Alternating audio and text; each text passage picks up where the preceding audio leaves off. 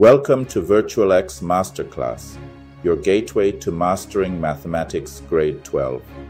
Today, we embark on an exciting journey into arithmetic sequences, a fundamental concept that lays the foundation for problem solving in algebra, finance, and beyond. I'm joined by an esteemed educator in mathematics, and together, we'll break down this topic into 7 engaging segments. Let's get started. Arithmetic sequences are everywhere. From saving money to predicting trends, they help us understand patterns and make informed decisions. Think about a person saving 100 Rand in the first month and increasing their savings by 50 Rand each month. How much would they have saved after 12 months? This is where arithmetic sequences come in, giving us a systematic way to predict, analyze, and solve problems efficiently. And in grade 12, mastering arithmetic sequences will help you tackle more complex mathematical concepts, including series, financial mathematics, and real-world applications. Now let's dive into topic 1, Introduction to Arithmetic Sequences. An arithmetic sequence is a sequence of numbers where the difference between consecutive terms is constant. This difference is called the common difference, represented as D. Here's an example. 2, 5, 8, 11, 14. The common difference is 3. 10, 7, 4, 1, minus 2. The common difference is negative 3. To find the common difference, use this formula. D equals the second term minus the first term. D equals A of n plus 1 minus A of n. That's a great start. Now, let's move to topic 2, the general form of an arithmetic sequence. The nth term of an arithmetic sequence can be found using the formula.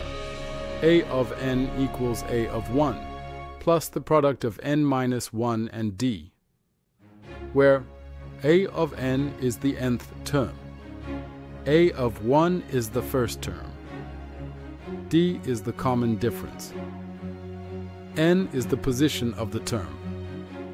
Example: find the 10th term of the sequence 3, 7, 11, 15. A of 10 equals 3, plus open brackets, 10 minus 1, close brackets, times 4. A of 10 equals 3 plus 36, which is 39.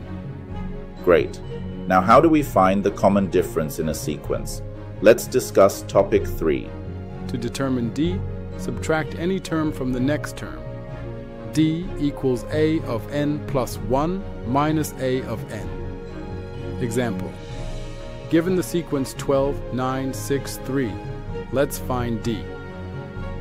D equals 9 minus 12.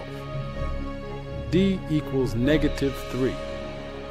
That means the numbers are decreasing by 3 each time. This concept is crucial for understanding the sum of arithmetic sequences, which we cover in topic 4. To calculate the sum of the first n terms, we use the formula S of n equals n divided by 2 times open brackets 2 times A of 1 plus open brackets n minus 1 close brackets times D close brackets. Alternatively, S of n equals n divided by 2 times open brackets A of 1 plus A of n close brackets. Example: calculate the sum of the first 20 terms of the sequence 5, 8, 11, 14. 1. Find A of 20. A of 20 equals 5 plus open brackets 20 minus 1 close brackets times 3. A of 20 equals 5 plus 57, which is 62. 2. Use the sum formula. S of 20 equals 20 divided by 2 times open brackets 5 plus 62 close brackets. S of 20 equals 10 times 67, which is 670. Brilliant. Now let's see how this applies to real-world scenarios in Topic 5. Let's revisit the savings plan example. A person saves 100 Rand in the first month and increases savings by 50 Rand each month. How much will they have saved after 12 months? First, find A of 12. A of 12 equals 100 plus open brackets, 12 minus 1, close brackets, times 50. A of 12 equals 100 plus 550, which is 650. 3. Find the total savings. S of 12 equals 12 divided by 2 times open brackets 100 plus 650 close brackets. S of 12 equals 6 times 750, which is 4,500. The person saves 4,500 Rand in total. Let's practice with a couple of problems. First, find the 15th term of a sequence where A of 1 equals -2 and D equals 5. 2. Calculate the sum of the first 10 terms of the sequence, 4, 7, 10, 13. Take a moment, try these out, and check your answers in our full VirtualX Masterclass. Let's recap. Arithmetic sequences have a constant difference.